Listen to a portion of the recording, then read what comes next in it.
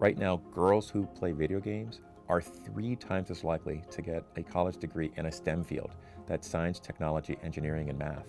Kids who play games love to learn about the science behind games, and that is the future of work. Games are being used in an educational context more and more. For example, the game Minecraft has an educational version that supports teachers in helping kids understand computational thinking. And there are other games that help understand historical facts. One of the unique things about video games is it meets students where they are. So when you're playing a game, you're playing at the level where you're ready to play, and you're advancing at the pace where you can advance. And that means that your education is being customized and your learning is really being maximized.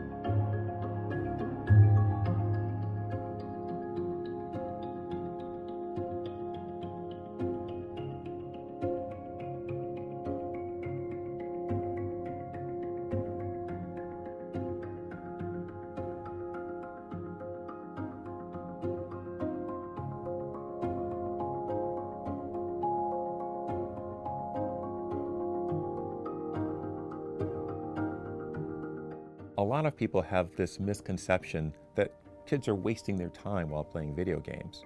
But what they're missing is that kids are actually building a variety of skills when they're playing. First of all, they're understanding the value of play and playing with others and building that sense of community. And second, and more importantly, you're building these soft skills like perseverance and empathy that you get in no other form of entertainment media.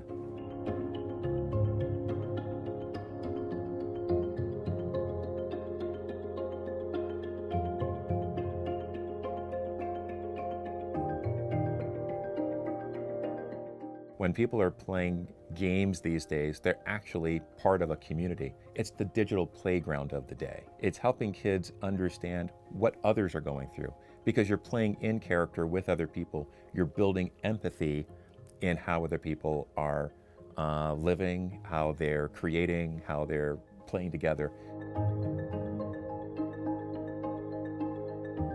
More and more, games are looking at social good as an important outcome. Video games have the ability to reshape how we think about the future. First, in thinking about sustainability, more and more when we look at the environment, video games are being used as a way to teach people about climate change and sustainability. Video games are also being used in teaching people about conflict resolution all over the world.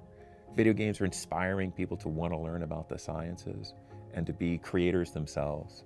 Video games are being used in healthcare, for example, to help kids understand what they're going through when they're going through cancer treatments. The game called I Hope lets them visualize how their bodies are fighting the bad cells. And that can actually bring about a lot of understanding in what they're going through.